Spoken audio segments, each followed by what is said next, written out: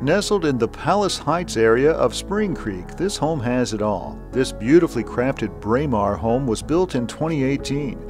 Enjoy custom-style living with all the extras.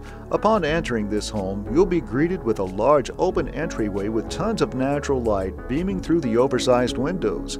The main living room features a wood stove with a rock accent wall all the way to the ceiling. The kitchen has ample amounts of cabinets, granite counters, and center island with a rock-faced front. The master suite is on the main level with an expansive walk-in closet, attached bathroom with soaking tub and walk-in tiled shower, as well as a separate toilet room. The main level also features 2 other bedrooms and a guest bathroom.